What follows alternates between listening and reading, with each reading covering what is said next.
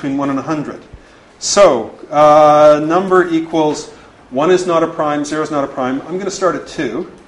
While number is less than or equal to, is it less than or equal to? Do I want to go up to 100 or up to and including 100? Well, but that English language spec is ambiguous, isn't it? It could be interpreted either way. Right away we bump into one of the fundamental problems of programming is how do you write the right program if there is no such thing as right, if it's open to interpretation? Why does this matter? Well, in this case, it doesn't. 100 is not prime. Right? But in a lot of other cases, for example, when you're sampling a signal, and I say, look at the first second of data, do I mean 0 up to but not including the 1 second mark, so it's 1 second duration, or do I mean 0 up to and including the 1 second mark, so it's one sample longer than 1 second? That's going to make a slight but measurable difference in all of your knock-on results. Right? So first thing we have to do is get rid of the ambiguity. I'm going to say up to but not including 100. Okay? If number is prime, print number. Okay, that program is correct. It just doesn't work yet. Okay, everybody okay with that? So now what I have to do is go back and solve the one problem I left myself. I have done something that is so simple that I know it is going to be correct, provided I solve the subproblem correctly. I've deferred one subproblem so that I've got one thought down on the page, and then I come back and I tackle any remaining subproblems.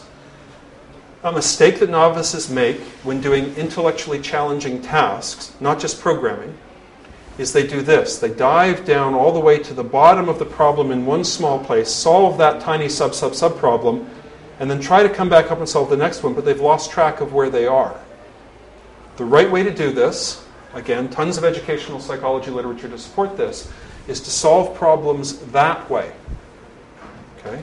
Here's my problem. I'm going to break it down into 3 things that are mentally at the same level. If I was explaining it to a human being, I would tell them that story. Okay? That way it's consistent in my own head. Now I come back and I treat each of those as something to be explained, and I come down and I do that, and I do it that way. Starting at the top and just writing the code out, indenting as you go, is much less likely to work than writing one thought and coming back and filling in the bits that you kind of fudged a little bit. Everybody okay with that? So if I can actually tell, not I, people who've studied this can tell how likely somebody's code is to work by looking at a video recording of them typing it in with all of the lines redacted to just be black boxes. If I see you writing the code linearly top to bottom, the odds of it working are much less than if I see you writing and then expanding this bit and expanding this bit and then expanding this bit and expanding this bit, right? It's a difference between writing it like that and writing it like that. Everybody okay with that mental picture? Okay, so if the number is prime, well, how do I tell if the number is prime? That's kind of what I'm trying to do here. A number is prime if it can only be divided by itself and 1. If any other number from 2 up to number evenly divides in, it's not a prime. So, 1 is prime. 1 is not a prime. 1 is not a prime. 1 is not a prime number. It has to be divisible by 2 distinct numbers, 1 and itself. Yep. And if itself is 1, then not distinct. Mathematicians mumble. Mathematicians justify it after the fact to make other useful things be true, and then pretend that God made it that way. This is why I'm not a mathematician. I don't bother to justify things. I just do them. So let's say divisor equals 2 if divisor goes into number evenly,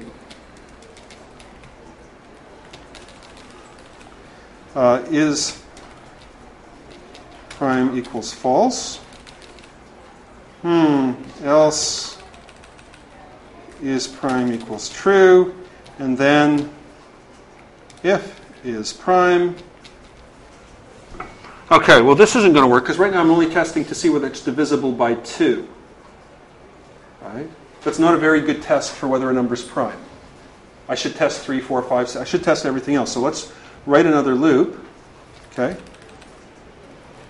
While divisor is less than number. And yes, I can optimize this, but I won't do it yet.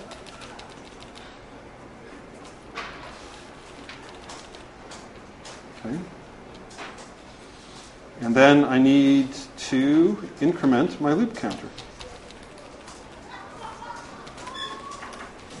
So the idea here is I'm going to try everything from 2 up to the number. If that goes into the number evenly, number's not prime. If it doesn't, well, we're good, right? And that is so that this loop will go up to the next number. 2, 3, 4, 5, 6, 7, 8, 9, 10. Okay? But this is wrong. Let's see what happens if number is 3.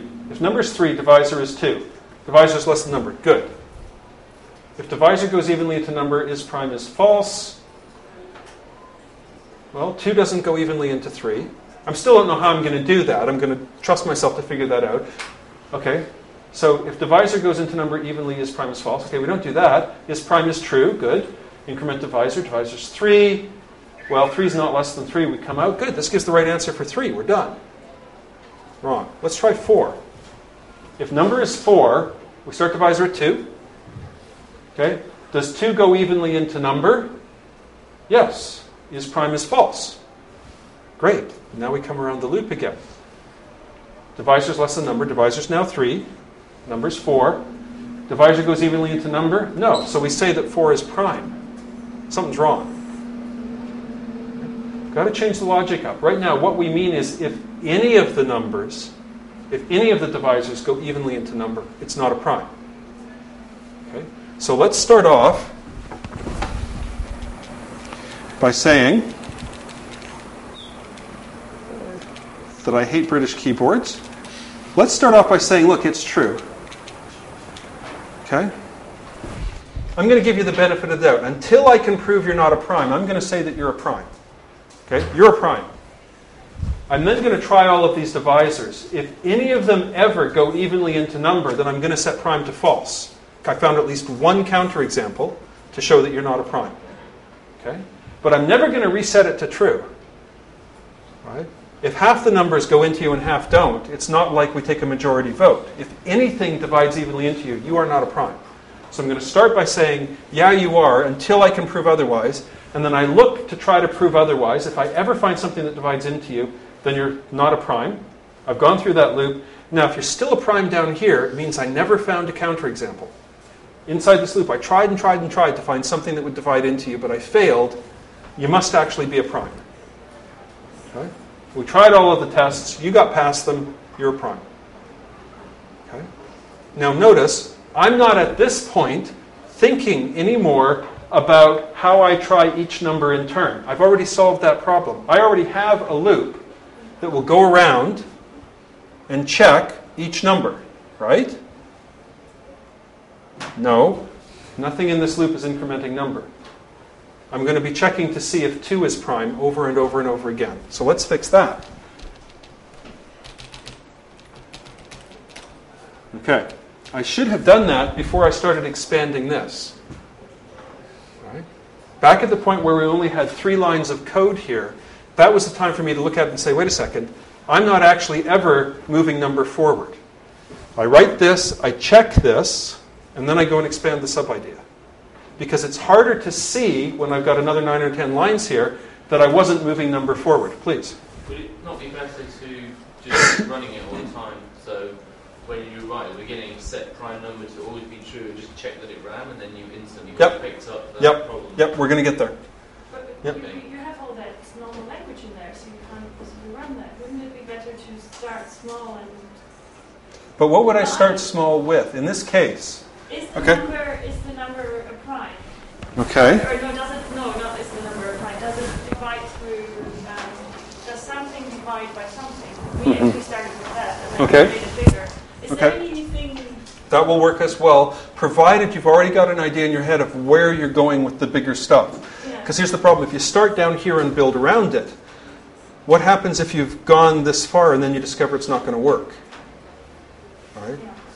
in general, top-down works better than bottom-up. And what you will sometimes see people do is they're presented with a programming problem, they don't know how to solve it, and they say, well, but I know how to do this bit and this bit, so I'll write those first, and then I'll fill in the hard bit in the middle. So what they're doing is they're constraining the hardest bit to fit in around the things that they know how to do. If anything, they're making their lives harder.